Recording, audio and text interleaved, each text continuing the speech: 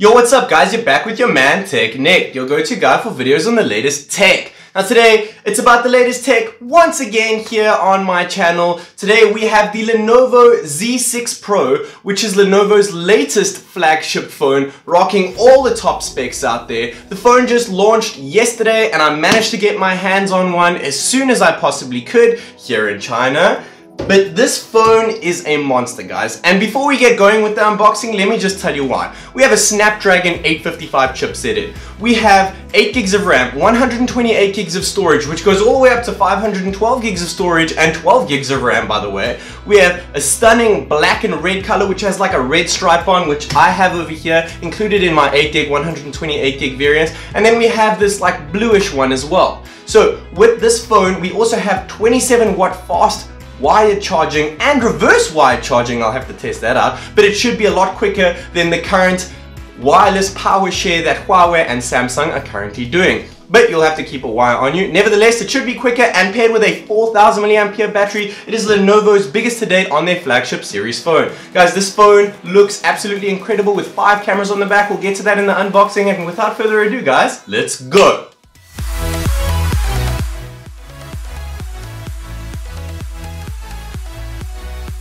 But this packaging is really neat and it's really cool, guys. So we're gonna go ahead and open up here. Whoa, so there is the phone. We're gonna pop that right up and just put it to the side for now, and we'll get to that in a bit. So we have this little silicone jelly case, which is really nice to see that they've included a case, since they never included a case with the Z5 Pro. They have also included a screen protector, which they did indeed include in the Z5 Pro packaging, but the Z6 Pro has gone a step further and included a silicone case as well. I do prefer hard cases, but this is really cool and it's nice and protective for day one use of your phone. So we'll pop that on the phone a little bit later so that you guys can see what that case is all about. A USB Type-C cable. Now this USB Type-C cable, bear in mind that the phone only supports USB 2.0 speed, so when you're doing file transferring, it's not going to be the fastest, but nevertheless, this will indeed be paired with a great wired charging block. We have the wired charging block itself. Now, Lenovo's previous one was only 18 watts, but this should have increased a little bit. So we should indeed have 27 watts of wired charging here, and we do have 15 watts, and we have 27 watts as well. So that is a first for Lenovo as well. That is really great to see. And the block is nice and small, and it looks pretty good too, if you ask me. So going on to the next little bit over here, I saw that there's something else here, and it looks like it's just a little OTG connector over here. But what is interesting here is it actually goes from Type-C into USB, and that means that over here we have a Type-C. Well, let me go ahead and open this all because now I'm really excited. We have Type-C to Type-C for reverse wired charging. That is really awesome. Maybe I'll give that a go on this video too, just to see how it works, guys. So here is the little dongle in case you want to use regular wire charging when connecting it to the wall adapter. That is really epic, guys.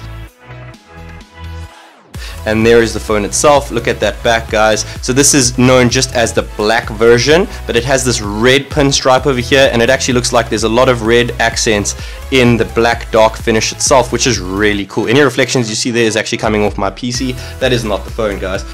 And there it is, guys. That is a stunning looking phone, much better looking than their predecessor.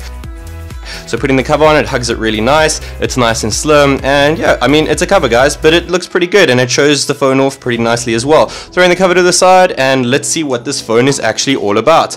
Okay, so let's go ahead and boot it on, and while it boots up, I'm going to show you guys around the phone real quick. So at the back here, there are indeed 5 cameras. So we have a 16 megapixel ultra-wide camera, which actually has 125 degree shooting angle, which is actually 5 more than the P30 Pro and 2 degrees more than the S10 Plus, which is really great. So that's the 16 megapixel ultra-wide lens. Then we have a 48 megapixel main sensor, guys. Now with this 48 megapixel main sensor, it is not the IMX586 sensor from Sony that you've seen so many phones incorporate, such as the Mi 9, but it actually has a Samsung GM1 sensor. Now what that sensor actually is it practically shoots a 12 megapixel image, and then it uses interpolation to upscale that image to 48 megapixels, allowing you to shoot 48 megapixel shots. So what you're actually seeing here is on the spec sheet it says 48 megapixels, but hardware wise this is 12 megapixels, but it can shoot 48 megapixels. So you will get those 48 megapixel shots with the great detail, but your regular shots are all going to be 12 megapixels anyway. And if you look at the previous 48 megapixel snappers, such as on the Xiaomi Mi 9, which actually has a fully fledged 48 megapixel sensor,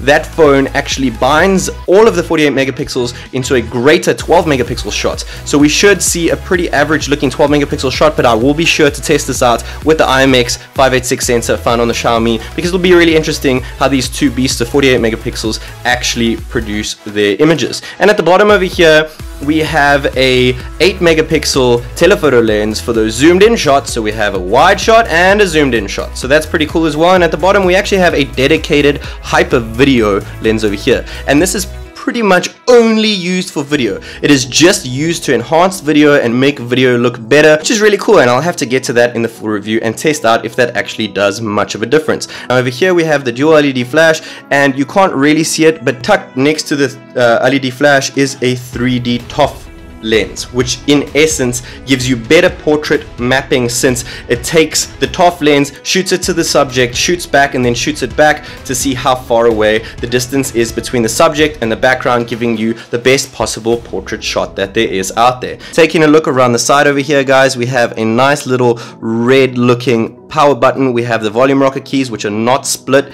At the top we have a headphone jack, which is really cool to see that Lenovo have actually kept there. Looks like we actually have an IR blast over here. I'll have to get to that in the full review though. At the bottom of the left over here we actually have a SIM tray, and there actually is indeed room for an SD card. So over there you can see that you can pair 2 SIM cards, or you can put an SD card which occupies SIM slot 2, which is really cool to see since this was not on their previous device that Lenovo brought us. There at the bottom we have the USB Type-C ports, of course, and then we have this wonderful speaker, which actually has a bit of a different looking design. It has the middle hole, which is actually a bit stretched, so I'm kind of digging that. I think it looks pretty cool. And then at the top here we have the teardrop notch over there, and then above that we actually have a second speaker. Now this is the earpiece, but this phone is paired with Dolby Atmos sound, so it should in essence give stereo sound coming from the earpiece and the bottom firing speaker, which is great. So moving on to the phone itself, we are paired with ZUI 11, so coming up from ZUI 10 seen in the Lenovo Z5 Pro. This is actually skinned on top of Android 9 Pie, where the previous one was just Android 8.1.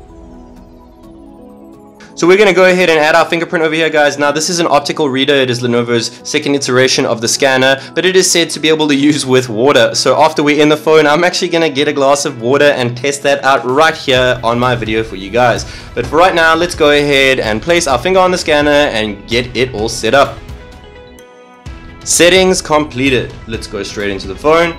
And there it is, guys. So this is indeed a 6.39 inch AMOLED panel, which is indeed from Samsung themselves. So this is a really, really good looking panel, guys. I must say it definitely looks a lot brighter than their predecessor, and it really is looking great here, guys. So let's go ahead and test out this fingerprint sensor real quick.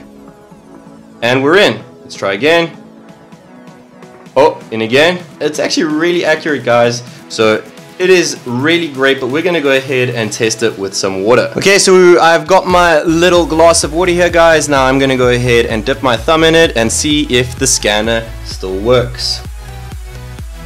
Nice and wet. Let's go ahead. Nope. Nope. Nope.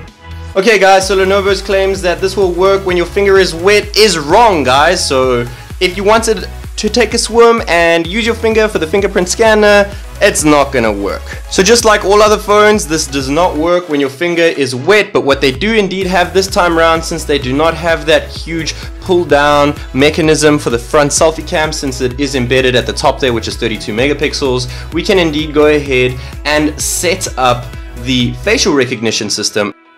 Okay, so I'm gonna go ahead and test out my face. Let's go. Enroll complete, guys. Let's see how quick it goes.